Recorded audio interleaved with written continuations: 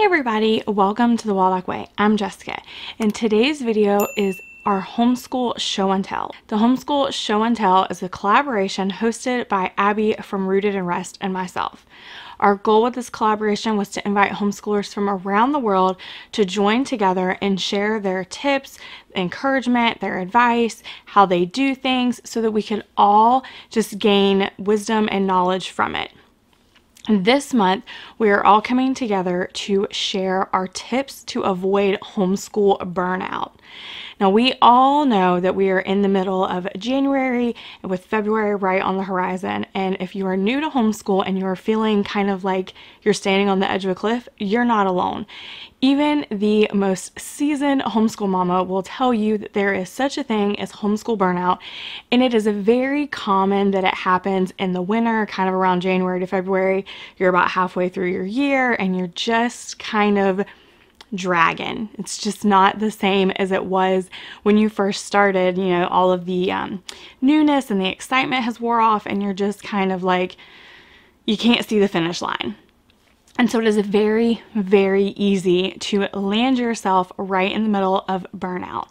So today I'm going to band together in this collaboration with all of the wonderful ladies who join us, and we're going to share some tips to avoid homeschool burnout. Something that we started in our homeschool about 4 years ago is what we call a book and a game a day. And I know for us personally, because it happened over and over and over, that right after the holidays, we hit a huge slump. There is nothing, in my opinion, that is more difficult than coming back from the high of the holidays and diving right back into homeschool. For me as the mom and the teacher, and for Emily as the student. And it's just hard. It's not as fun. It's not, is exciting. You're not getting presents. I mean, all of those things that happen around the holidays, and then it's kind of like you're just thrust back into it. So we started, I believe, when she was in kindergarten. Every January when we come back to school for our new homeschool year, what we call a book and a game a day challenge. And I'm going to share this challenge with you guys and give you my tips for avoiding homeschool burnout based off of why this challenge kind of manifested itself in our homeschool. Now, this is a challenge that I have made public because it's something that has helped us so much throughout our homeschool so far. So I'm going to leave a link in the description box down below for this challenge because it's not too late to join us if it's something that you think would be beneficial to your homeschool. The first reason that we started this challenge was because it set our homeschool up for success. I don't know if you're anything like me, but I am a box checker, and it makes me so happy to be able to check off boxes. And I needed a way to set our homeschool up for success so that we could easily achieve whatever I wanted us to do. And it's super easy to just check book and game. That's 2 boxes. And if we check those, we have had a successful homeschool day. Maybe for you, you're a planner. So maybe you need to take a few days before you, start back to school, or when you're starting to feel burnout, and just plan everything meticulously. Maybe that is how you set yourself up for homeschool success. Maybe you need to read a few chapters ahead so you're prepared, so you kind of know what to expect, so you have all the materials on hand, so you are completely ready, so you have all of the potential questions your kids can ask ready for answers.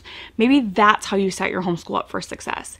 Maybe you need to have all of the worksheets printed and prepped and ready to go.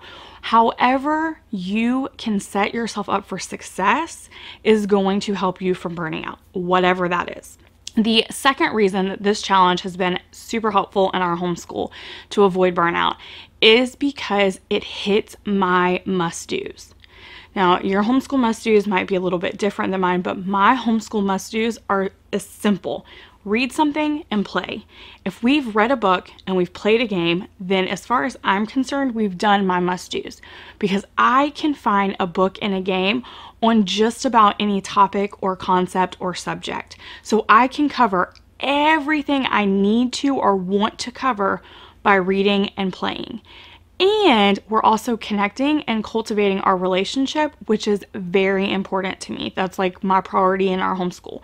So those are my homeschool must-do. So by doing this challenge every January, I know that I'm setting myself up for success and I'm getting to my homeschool must-dos. Like I said, your homeschool must-dos might be different than mine, and that's okay because we all have whatever we think must get done in our homeschool. So write down your top 1 to 3. Don't make it more than 3. 1 to 3 must-dos. Maybe it's a math lesson and getting outside in nature. Maybe it's reading a book and, doing an experiment. Whatever your must-dos are, write them down. 1, 2, maybe 3 must-dos, and focus on just doing those each day, because that will help you avoid burnout. The third reason that this challenge is perfect for us and for avoiding burnout every January is because it is a change of pace. So we're not just jumping back into our regular normal day, the way things were beforehand. I'm not expecting to dive back in and everything just go back to normal. It's different. It's a change of pace. It's exciting. I'm changing it up and switching things around, and something to look forward to. So maybe you can change it up and still get your must-dos done. Maybe you play a game instead of doing a worksheet. Or maybe, you take your school outside and you do school outside today. Maybe you do school in pajamas. Just something that changes things for you. Whatever that is, make it just a little bit different. Something to look forward to. Something that just changes things up. Shake it up a bit.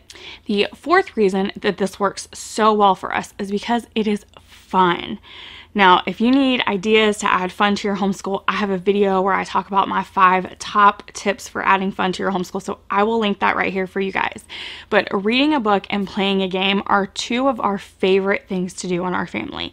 So it is, for us, so fun. We look forward to it. It's exciting, and we're ready to sit down and we trade off who gets to pick the book and who gets to pick the game, and we kind of like challenge each other to come up with the best combinations, and it's just fun.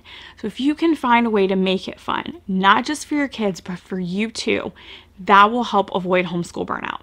And the 5th reason that this challenge works so well for us is simply because it's a challenge. And I don't know about you, but there is something about challenging yourself to meet a goal. Like, can we play 31 games in 31 days? Can we read 31 books in 31 days?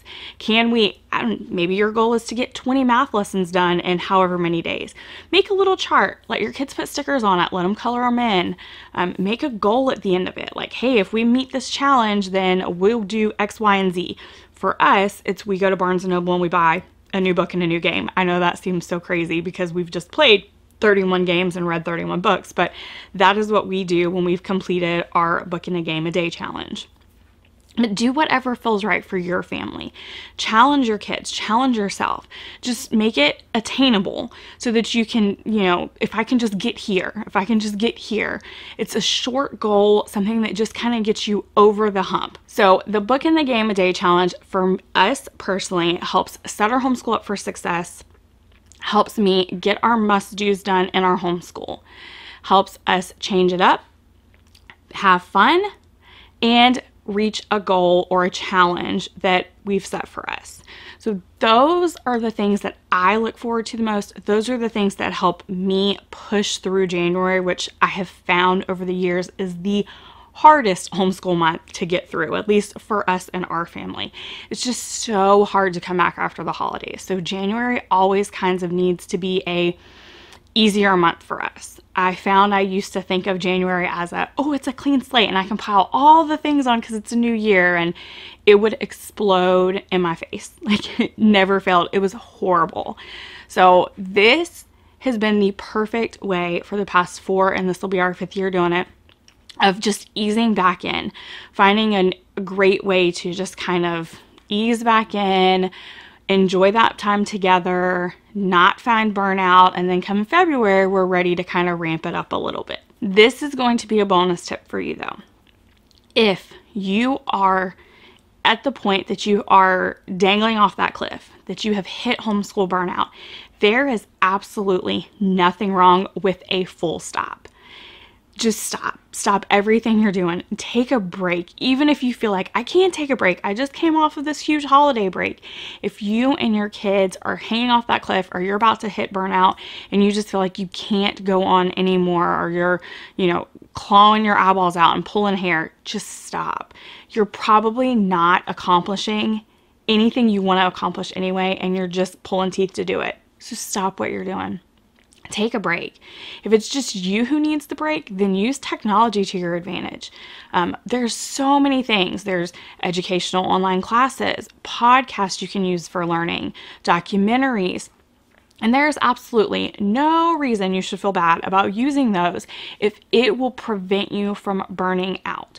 And I will list in the description box down below a ton of different blog links that I have for our favorite online classes, our favorite podcasts for learning, our favorite educational apps, our favorite documentaries that we've watched and enjoyed, so that you can have a place to go and get some ideas if you are at the point that you're hanging on by just a thread and you need something to just get through. So there will be plenty of ideas there for you. But seriously, if you are at the point of burnout, just stop. Just full stop. There is absolutely no shame in doing that. I've done it before. I've taken many just because days because we just needed them, because it was going to impact our relationship if we didn't. And for us, like I've said before, our relationship is my top priority. So I feel no shame. I mean, I do, but I try not to feel any shame in just full stopping. If this is just not productive and there is nothing getting done, we're just going to stop and take a break. So if that's where you're at, totally take that break if that's what you need. Even if you feel like I'm going to be behind, I just came off of a break, it's okay. You'll still end up wherever you're meant to be by the time the school year is over. I promise, just take the break. I hope you found these tips to avoid homeschool burnout helpful. I'm also going to leave in the description box down below the playlist where you can see all of the videos and all of the other moms collaborating and see their tips to avoid homeschool burnout. I'm excited to go watch them and get some extra inspiration and encouragement for our homeschool, and I hope you'll check them out as well.